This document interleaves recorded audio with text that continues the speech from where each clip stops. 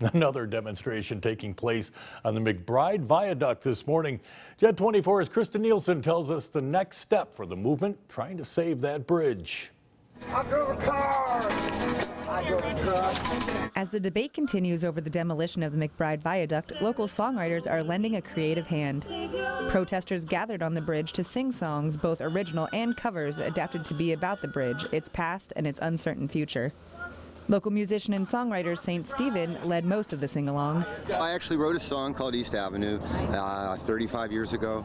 Now he's rewritten several popular songs to be about saving the McBride Viaduct. It just started coming out. You know, all these songs are cover tunes, but the words lend themselves to the cause. He remembers how vital this passage was for him when he lived on Erie's east side. Save your East Avenue Bridge.